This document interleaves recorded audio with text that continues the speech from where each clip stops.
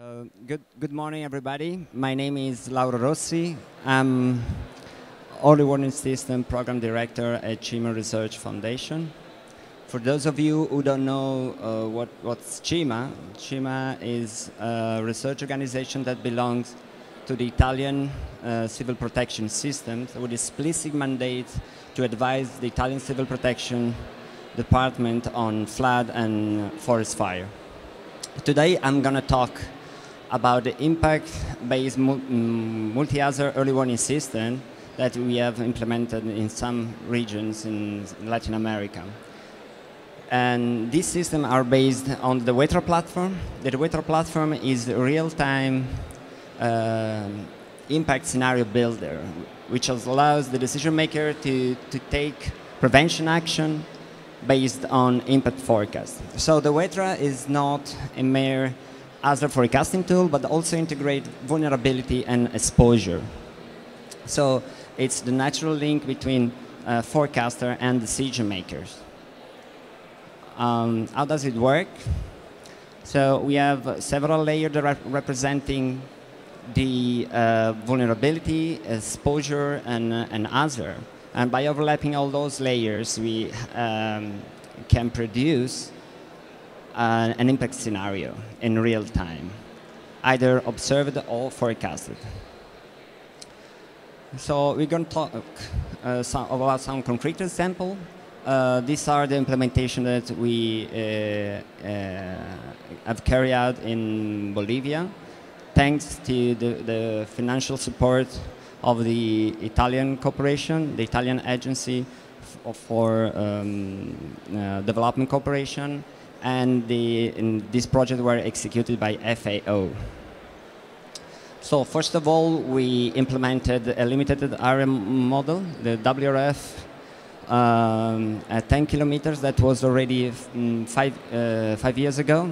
It was developed in cooperation with ANCAR, and it's operational now since 2013. Already with that, we had some direct impact just based on meteorological impacts.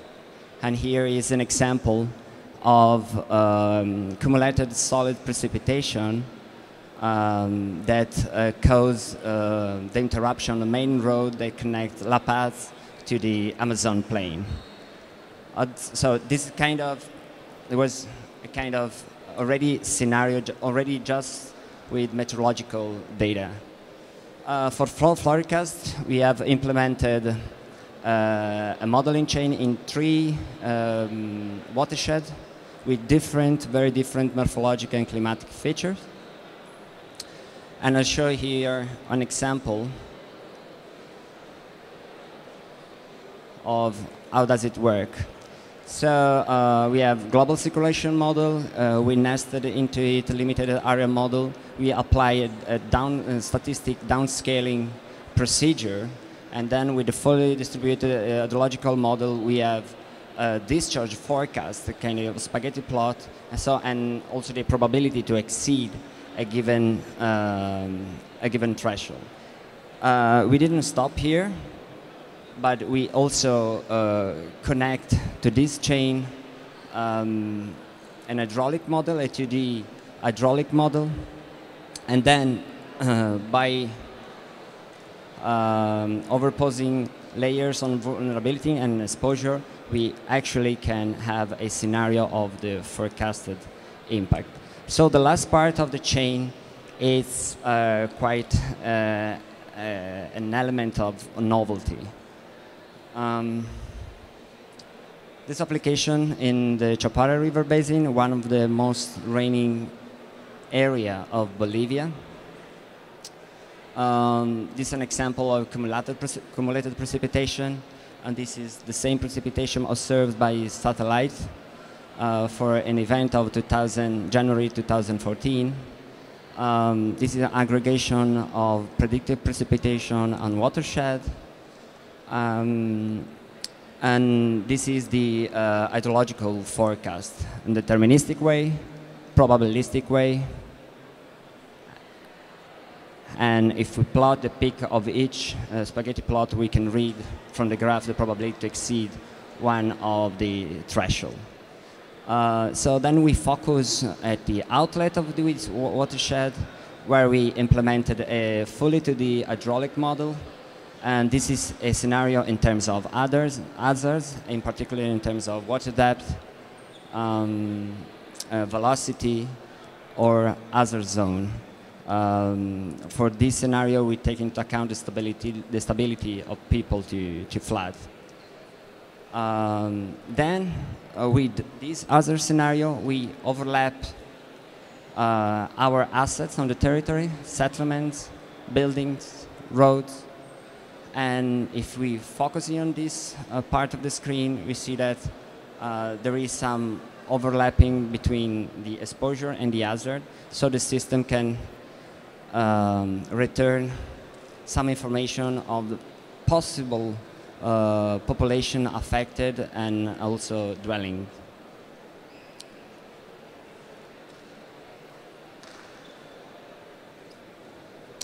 So based on this scenario, we can produce an impact-based multi-hazard bulletin for each type of scenario in a semi-automated way. This is an example of the platform. This is an example of the bulletins. We can repeat the same experiment by just changing perils. In this case, we are talking about forest fires, and this is a prediction of potential forest fires, or potential forest fire event of October 2015. The same thing, but we now change the focus from population to livestock. So we change a little bit the exposure layers, and we can have also impact on livestock. This information are used here to displace livestock. This is let's say to take action to protect livestock. This is an example of what they call Loma Ganadera, which is a kind of open air shelter where the livestock can be stored in case of an event and then evacuated by boats. An implementation, next implementation, we are going to implement the same platform in Misiones. Misiones is the province of the north of Argentina for the Uruguay catchment.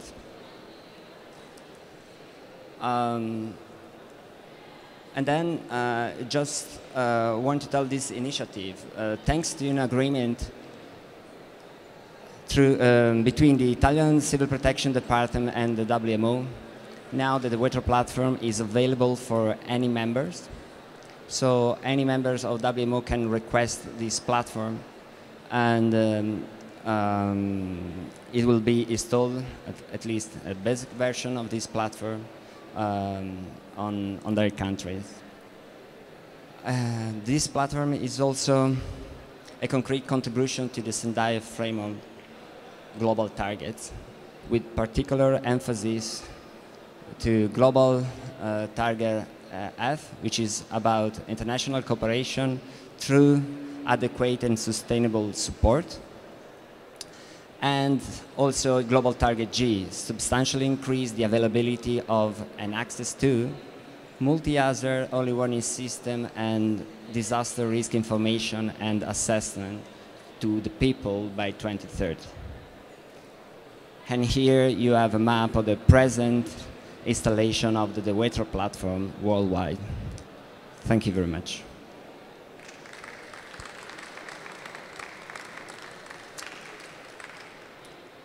Do you have any questions, comments?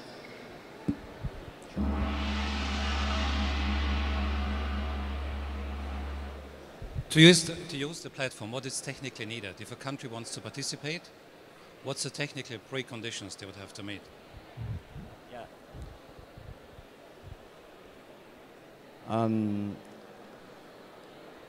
of course, this platform was built for Italy, for the Italian civil protection, where we have quite amount of data available in real time.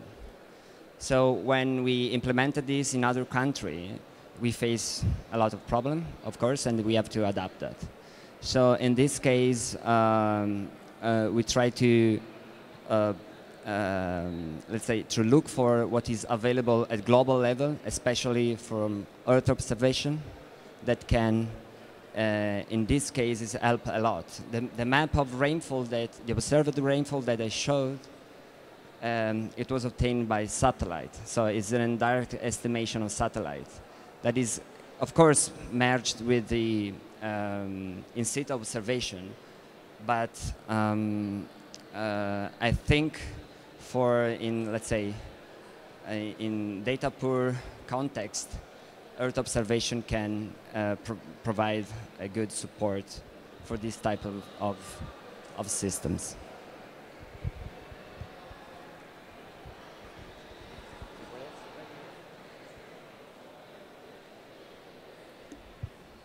Grazie. Do you think this has potential to be used in small island developing states? Thank you for the question. We didn't agree about the question, no? Sure. Yes, it was actually implemented in the Caribbean. There is a regional implementation. It's the only implementation at regional level, and it serves all the Lesser Antilles countries.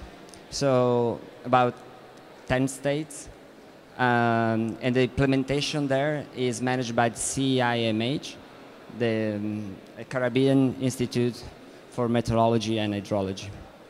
And that platform is operational since, I think, 2011. So they have well received the platform and let's say, implemented more stuff on it. So the delivery of the platform is open source. So the responsibility when it is installed is of the country. That give the country or the institute that manages the platform the ownership to modify and let's say take over about this type of systems.